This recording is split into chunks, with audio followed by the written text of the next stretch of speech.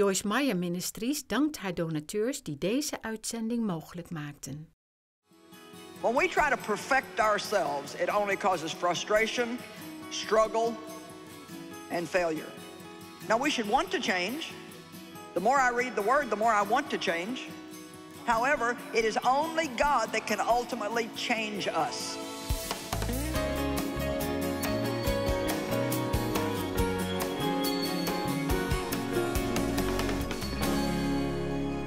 Jehovah Nissi, He is our victory. Jehovah M. Kadesh, the Lord who sanctifies us. And what that literally means is God is the one that changes us. Oh, that's relaxing. I don't have to try to change myself. God will do it. Wow. Thank you, Jesus. Now, does that mean that there's nothing for me to do? No. I need to put the grocery cart back. I need to pray for my parents. I need to help them in their old age, whether they were good to me or not. There's thousands of things like that throughout my life. And how many of you know exactly what I'm talking about? You go through this all the time. All the time. Well, let me tell you something. Every time that you obey God, and I might even add, the harder it is to obey God, the more valuable it is to you, because when we do what's right while it still feels wrong, we are growing spiritually.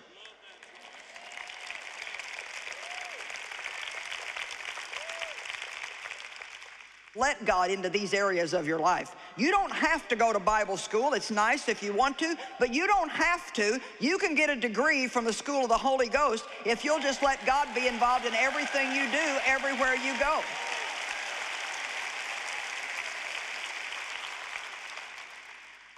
Leviticus 20 verse 8 says, I am the Lord who sanctifies. When we try to perfect ourselves, it only causes frustration, struggle, and failure. Now, we should want to change. The more I read the Word, the more I want to change. We should pray to change. We should study the Word in the areas where we want to change and make choices that go along with the change that we want. However, it is only God that can ultimately change us. Boy, what a relief it was to Dave when I found out that I couldn't change him.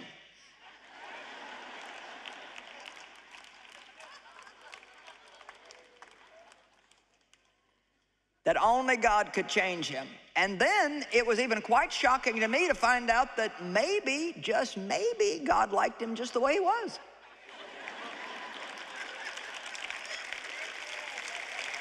I couldn't quite figure that out, but... And then even beyond that, and this was really hard for me, that maybe it wasn't him that had the problem, it could be me. Oh my gosh, this growing up thing is so hard. I can still feel the pain in my soul from all those years of trying to learn how to just keep my mouth shut sometimes.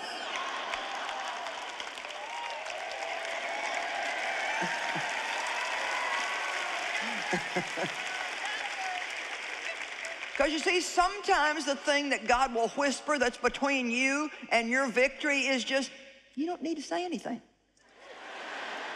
Come on, does anybody understand what I'm talking about?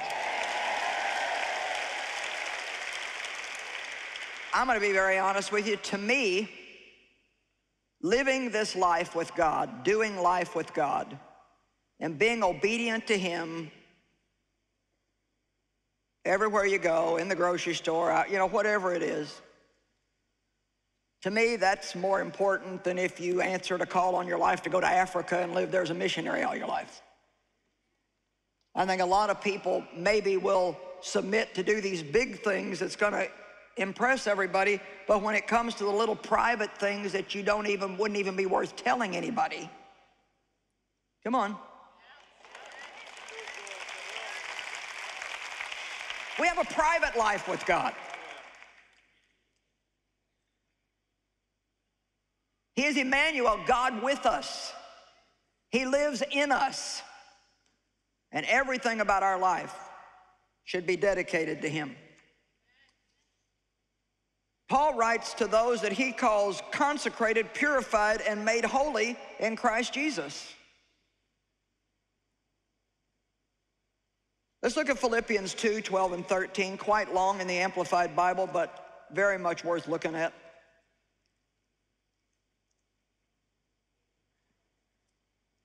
Can anybody think of some little things that maybe you've been letting go that you should maybe start attending to? Nobody? Do I need to rewind and start over? It's the little foxes that spoil the vine. Philippians 2:12, therefore, my dear ones, as you have always obeyed my suggestions, so now, not only with the enthusiasm that you would show in my presence, but much more when I'm absent. And I love this. It's almost like a pastor saying, okay, you behave in front of me, but the thing I really want you to do is go home and behave at home.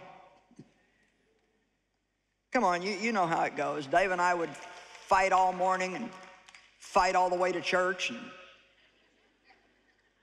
argue in the parking lot and have the kids all crying. But boy, when we saw the first person at the church, praise the Lord, thank you, Jesus.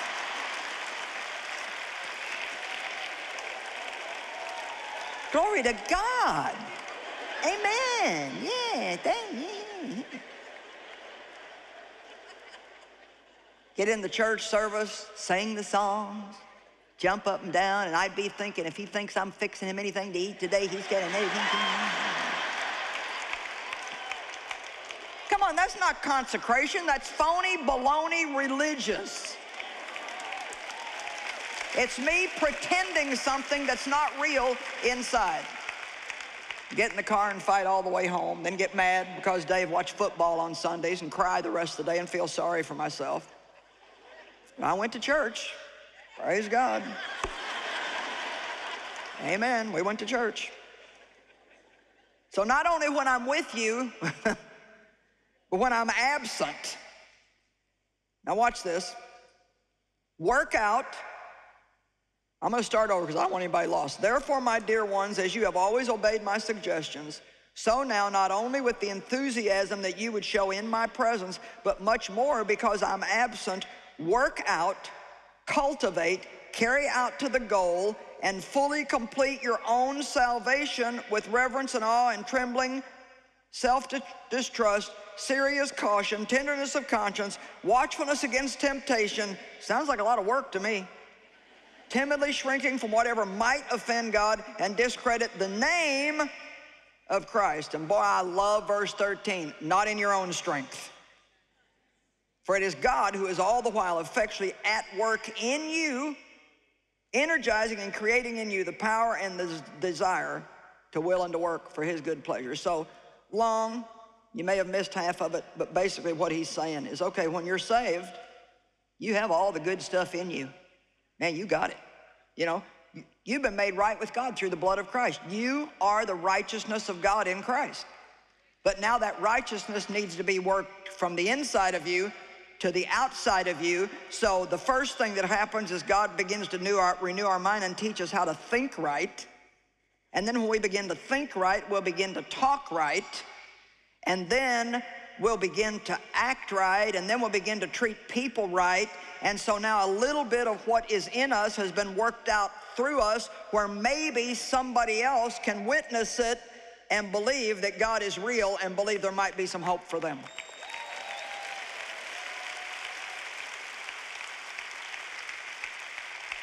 And it's a lifelong process. He who began a good work in you will complete it and bring it to its finish.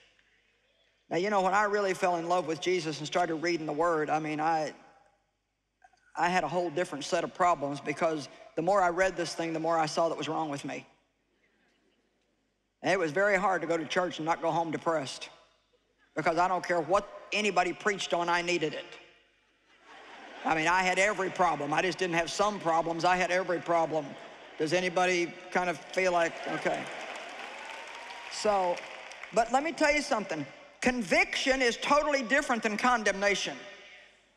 We need to be glad for conviction and resist condemnation. And what I would do is the Holy Spirit would use the word to convict me, whatever it was. You talk too much. That one always worked. You talk too much. And so then I would go home, and I would decide that I was going to fix it. So I would decide then that I was going to not say anything at all.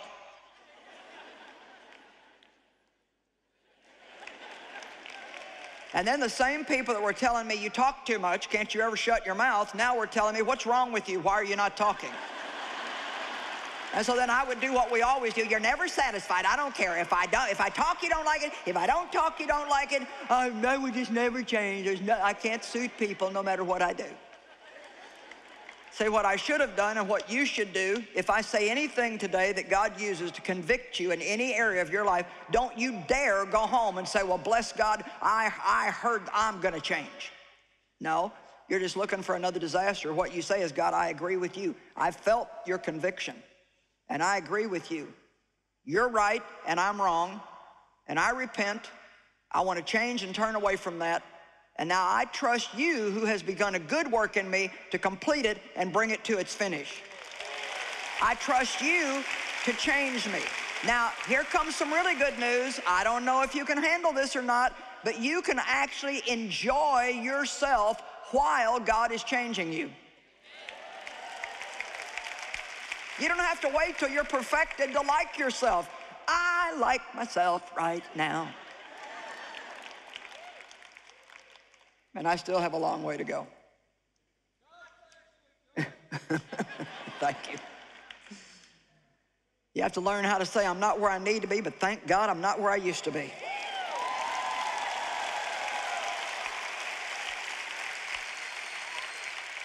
First Thessalonians 5:23. And may the God of peace himself sanctify you through and through. Separate you from profane things and make you pure and wholly consecrated to God. And may your spirit and your soul and your body be preserved sound and complete and found blameless at the coming of our Lord Jesus Christ. Let's look at verse 24. Faithful is he who is calling you to himself, and utterly trustworthy, and he will also do it. May the God of peace himself sanctify you through and through. And then so you go, yes, God, I want that. Lord, I want that. I want to be holy in every area of my life. And then it says, okay, trust me, and I will do it.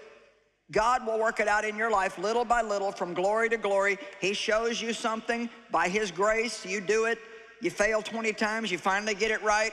There's a little change. God shows you something else. You're stubborn for 10 weeks, takes you 2 years to put the grocery cart back.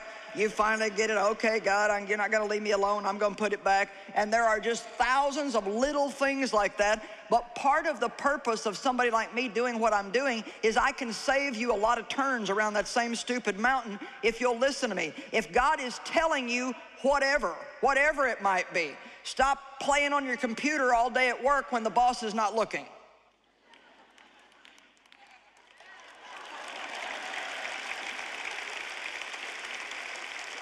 Because here's the truth, it's stealing.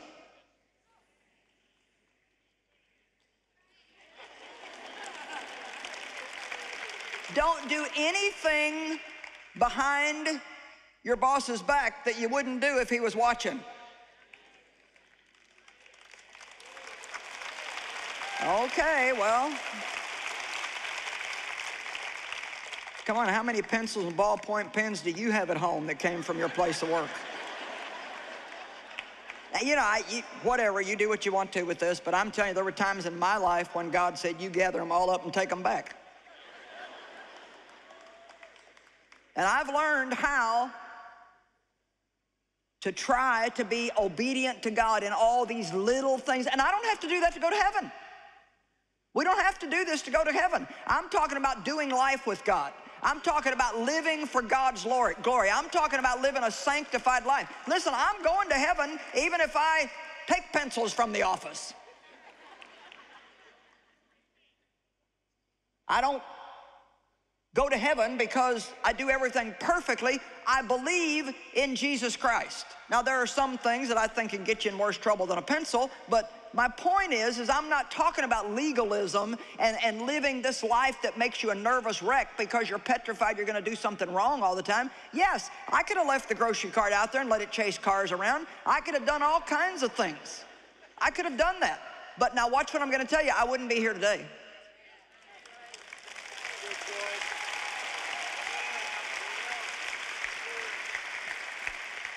I was complaining to God one time because I just felt like he was just, pretty strict with me about what I could and couldn't do, what I could and couldn't watch on TV and the kind of movies I could go to and different things like that. And it was all just stuff between me and God in my heart. And you have the same kind of stuff go on.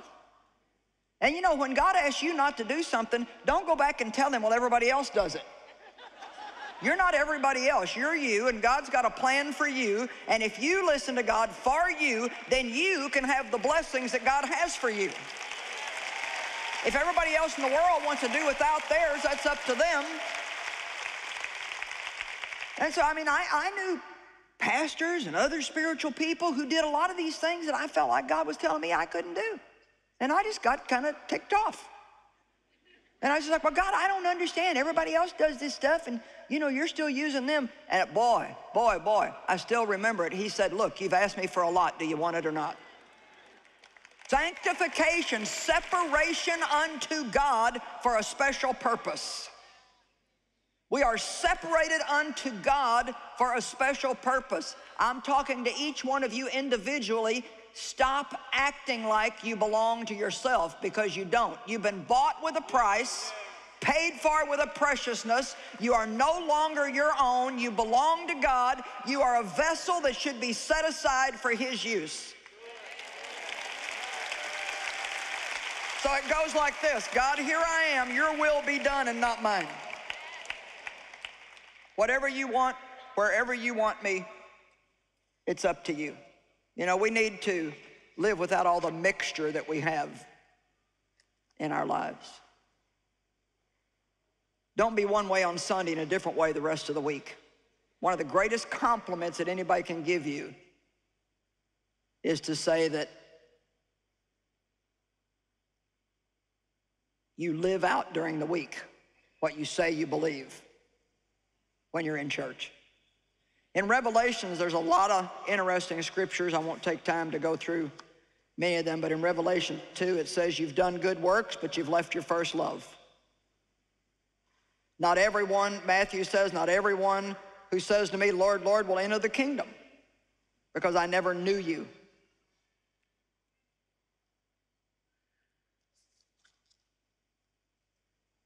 He told some they were clinging to false teaching. It's very popular today in the name of freedom to support everybody in their own particular belief, no matter how cultish or unholy it is. We call it tolerance.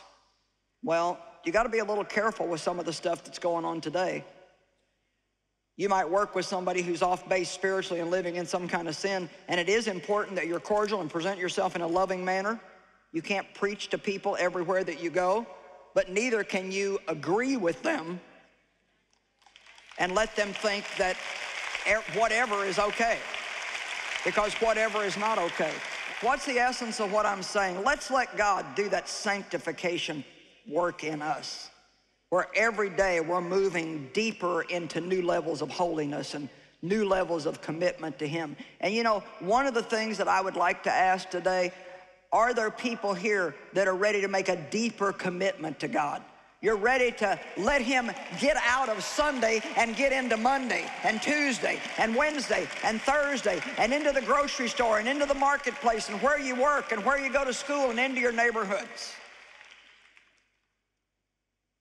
Don't tolerate Jezebel anymore. We don't need to tolerate sin. And on and on and on and on.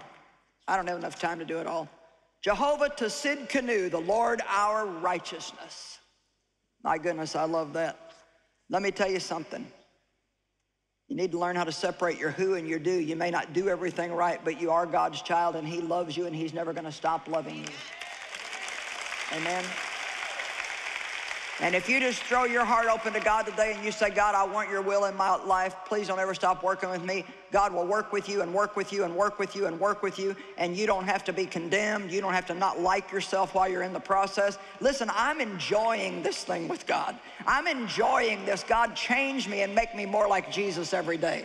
Please don't ever leave me alone. Don't let me just live like an idiot and not even know it. Tell me, God, the things that you want me to see. Let's quit all this, oh, got another thing wrong with me. Be glad that God loves you enough to show you when you need change in an area and then ask him to change you. God, change me. You're the only one that can change me. How many of you have been struggling with yourself, trying to change yourself, and it's just been so frustrating? Are you understanding that only God can change you? Only God can change you. Whatever you hear today that might convict you, what you should do when you leave is say, God, I agree. I heard you speaking to me. I want your will. Now I ask you to change me, and whatever thing you might want me to do, or if you want me to do nothing, show me what it is, make it plain, and give me the grace to do it, and I'll walk it out. But when push comes to shove, God, only you can change people.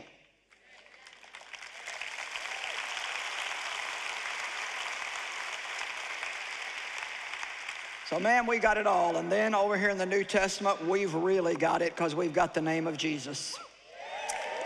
The name that is above every name. Let's look at Philippians 2, verse 8. And after he had appeared in human form, he abased and humbled himself still further and carried his obedience to the extreme of the death of the cross. Therefore, because he stooped so low, God has highly exalted him and has freely bestowed on him the name that is above every name, that in and at the name of Jesus, every knee must bow, in heaven, on the earth, and under the earth. Everybody say Jesus. Jesus. Now, we've been given that name. We have been given the power of attorney to use the name of Jesus. You know, there are times when I will tell people, well, call my office, and if you have any trouble getting through, tell them Joyce told me to call. So I give them permission to use my name. And that is just so very minor compared to what we're talking about here today. When we use the name of Jesus properly, Jesus said, it's no different than him being there. When he left, he sent us the Holy Spirit and he gave us his name. And he said, now you can pray in my name, and when you do, you're presenting to the Father everything that I am. Aren't you glad that you don't have to present what you are when you go to the throne of God?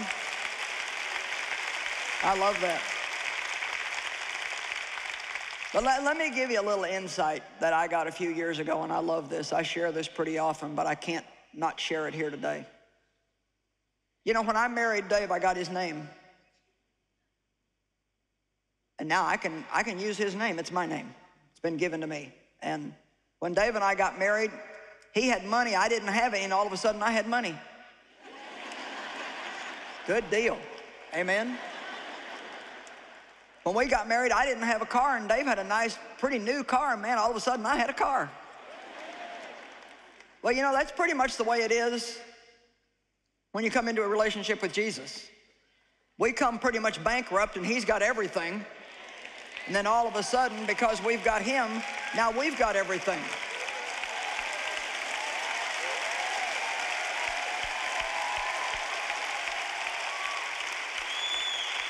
But here comes the really good part.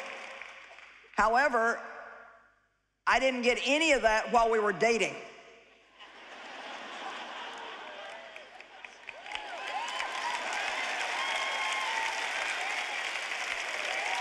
Are you dating Jesus? Or are you married? Amen? When you're married, then you share everything. What's mine is his, what's his is mine. I get his name, I can use his name as if it was my name. But that means faithfulness in every area of my life. Amen? Let me tell you something. God is everything that you will ever need him to be in any situation. How can anybody possibly know God and not want to have a relationship with him? He is your peace, your righteousness, your sanctification, your victory. He is the one and only true God. He's everything that we need him to be. So don't let him be too little in your life. Let God be big to you. Go to him for everything, all the time. Let's let him be number one, amen?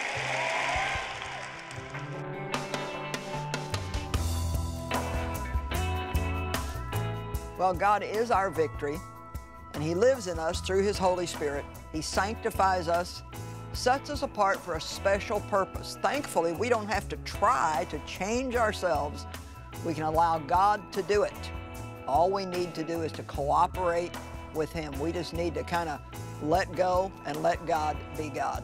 You know, everything that I know, that I teach you, and everything that I know about God, I've learned from his word. I don't even know how to begin to tell you how powerful and how important the Word of God is. The Bible actually shows us that there is inherent power in the Word of God. That means when I study the Word, when I speak the Word, each one of those words is like a little power capsule that when it's spoken, it's like it breaks open in my life and produces that power that changes circumstances and changes people and drives the enemy away.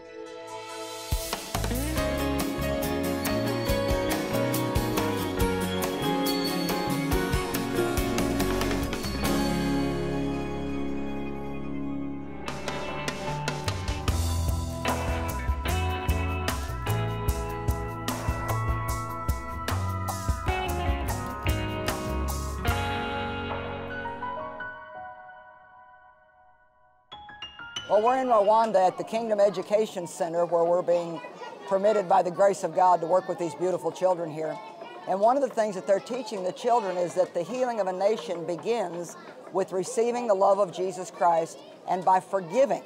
That's the way we can help every nation that's hurting, is by teaching them to love God and to love other people. And the best place to start is with the children. Thank you so much for helping us give these children a new life so this can be a brand new nation. God bless you.